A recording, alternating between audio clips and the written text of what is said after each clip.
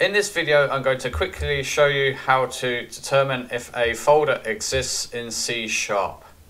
Later in the video, I'll show you a huge mistake many people make while using this technique. So how do we determine if a folder exists?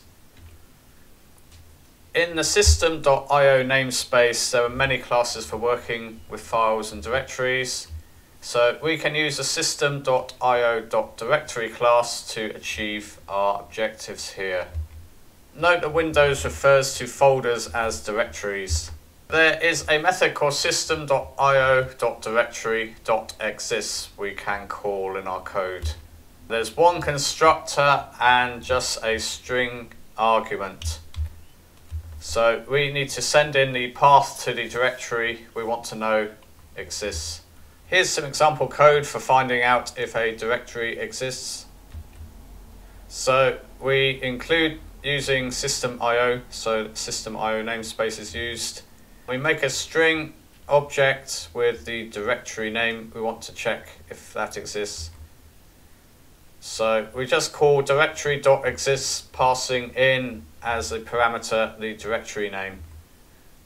Then we have an if or else. So if it exists, we do something, else it doesn't exist, so we can do something else. I'll put this code in the description below if you need it quickly. Typical problems.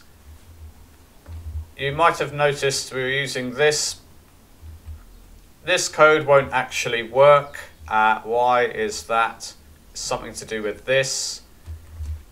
The /t is interpreted as a tab character. So if you are entering file names into strings, be very careful of avoiding this.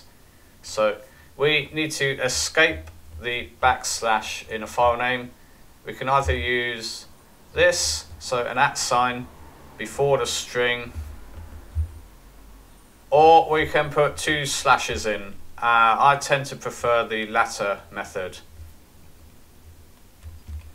If you're using network drives, then it's slightly different. Network drives normally begin with 2 slashes, so you simply put 4 slashes in and another slash for the subdirectory.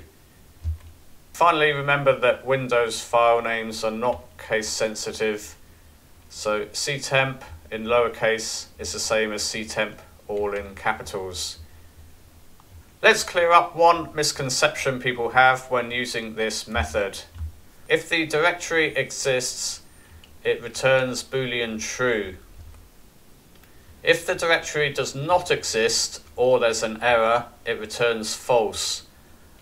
So just be aware that the directory might actually exist, but there is a problem with the code or the disk is unavailable. Let's look for some reasons why the disk may not be available.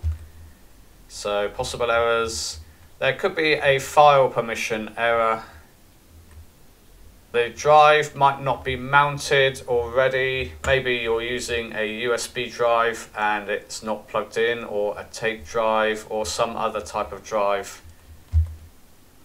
There could also be invalid characters in the directory name.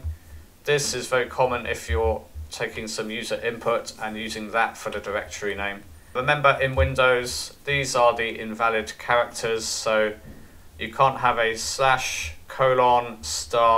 ? speech marks, greater less than signs, or a pipe. So just make sure that you check any user input for these. In Visual Studio, here's how you would use this. So as I said, this is actually a Windows form project, so make sure you include system.io in whatever class you're using it in. So here I've made a directory name, private string, and when the form is initialized, it will be set to ctemp here. So if the directory exists, then it will say it does exist. And remember, if it doesn't exist, if this returns false, it either does not exist or you can't get to the directory. And a reminder that this just returns a boolean true or false. Let's see if this will run.